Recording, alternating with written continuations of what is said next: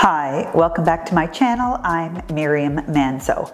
Today we are going to be talking countertops. We're going to be talking the pros and cons of various materials that I usually spec in my projects and that are the most common for people to use in their especially kitchens, but in some cases bathrooms too. So we are here in my pizza house. For those of you who have not seen the full tour, I'll leave the link here.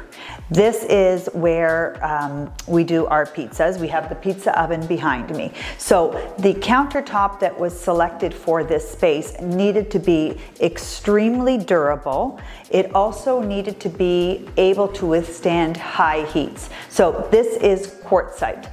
This is one of the hardest materials that you can get in a natural stone. It is harder than granite.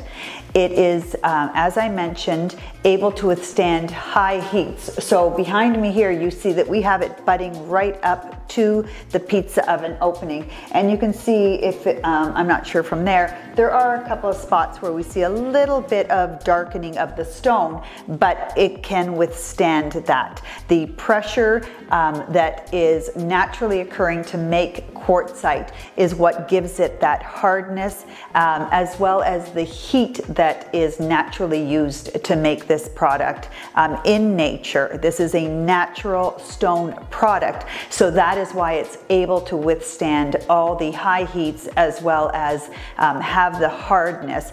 You're seeing this beautiful veining here. This is created when the heat causes the stone to form, the pressure that is put on that stone, and that's how you get this beautiful veining. So one of the pros for me with quartzite, on top of the fact that it's such a beautiful stone, is the coloring.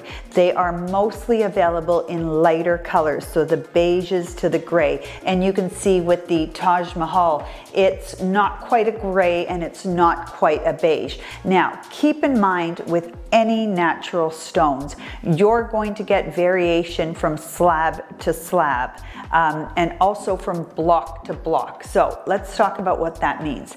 The stones are quarried in blocks, which are then sliced into our countertop thickness materials.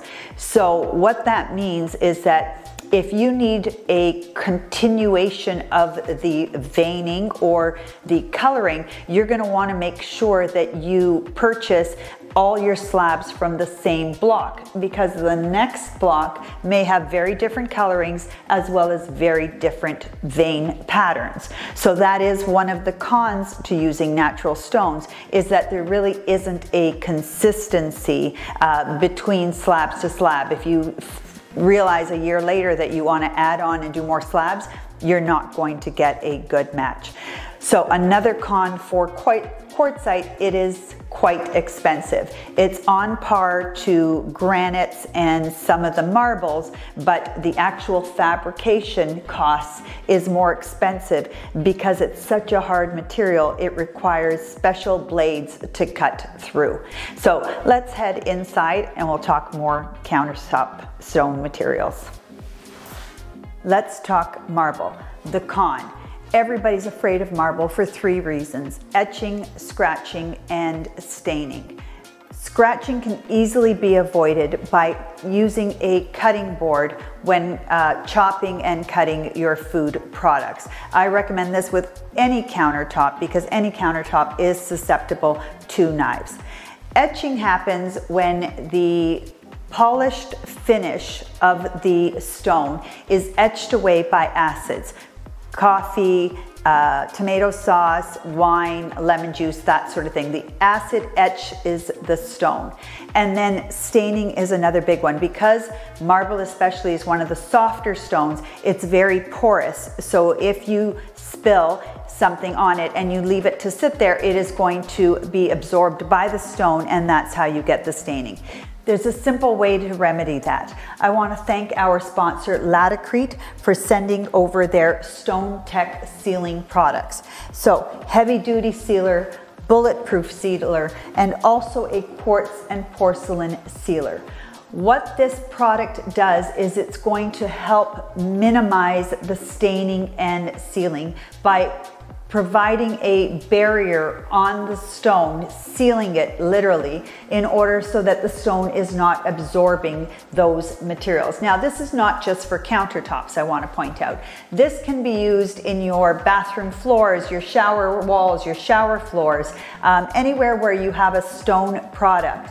And there's even a grout sealer that can be placed on, because that's another area that really shows staining quickly. So these products are so easy to use. They are applied to the countertop or to the stone surface. You allow the product to absorb into the stone without drying. A second coat is then applied and the process is repeated. Now, I personally like to do a third coat. When I see that the stone is no longer absorbing the sealing material, that's when you know it is sealed. You're going to wipe that down and then you're going to allow 24 to 72 hours for the sealer to cure. Once that has happened, you are now good for, depending on the usage of your stone tops, 6 to 12 months. Now, I find that the biggest deterrent or problem with the sealers is really that we forget to use them, not that the products aren't doing their job. So I recommend leaving them under your counter or with your basket of cleaning products so that it is always at the forefront of your mind. And this will give you the confidence to use these stone materials without the worry of whether or not they are going to be damaged by everyday use, and they enhance the beauty of the stones, and again, so easy to use. Now I want to show you the sealer in action. So I'm actually going to take a little bit of coffee and I'm going to show you what happens. If I pour the coffee on the marble, we're going to give that a minute and see. Once I wipe it away, you're going to see there is no stain. So the other finish that I want to talk about is a leather finish, and you've heard me talk about this finish in the project that the kitchen I waited 35 years to renovate. The leather finish in a darker finish like this granite, you can see is really going to give you a bulletproof finish, and I'll tell you why. It's going to eliminate the scratching and it's going to eliminate the etching, and then because it's properly sealed, you're going to eliminate the staining as well. So in a darker stone like this granite, the finish, the leather finish really shows up a lot more. But here in the marble, I've got the same finish, and you can see it's a very subtle finish, but the extra edge of durability is really incredible. So with granites, now harder than marble, less porous, less resistant to scratch because of that, less resistant to staining.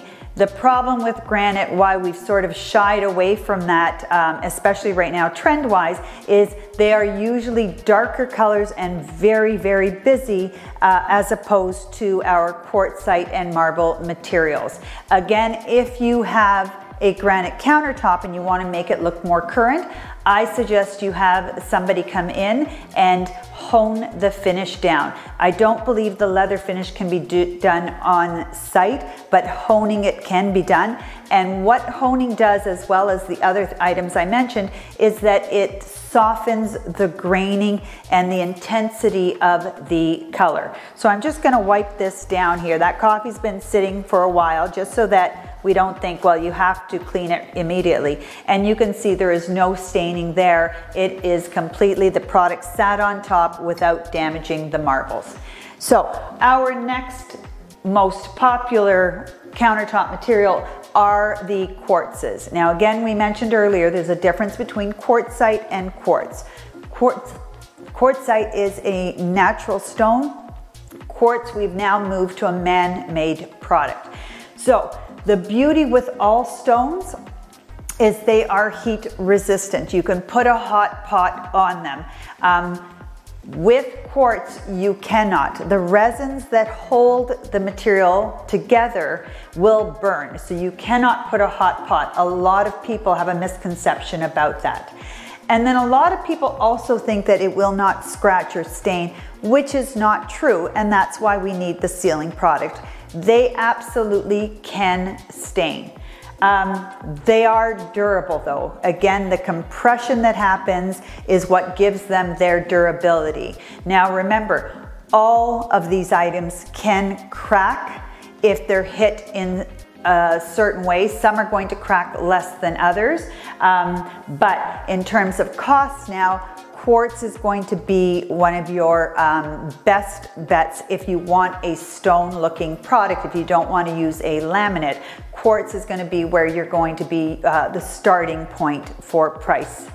And then the other material that is really gaining in popularity right now is porcelain. Now, we've talked about porcelain floors, and it's the same idea with porcelain countertops. One of the pros to a porcelain countertop doesn't scratch, doesn't stain, is heat resistant, and it can also be used outdoors because it has UV protected. So eventually granites, stones, all of those stuffs can get discolored by the sun. Porcelain does not. Cold temperatures, hot temperatures, extremes in temperatures will not cause any damage to a porcelain product.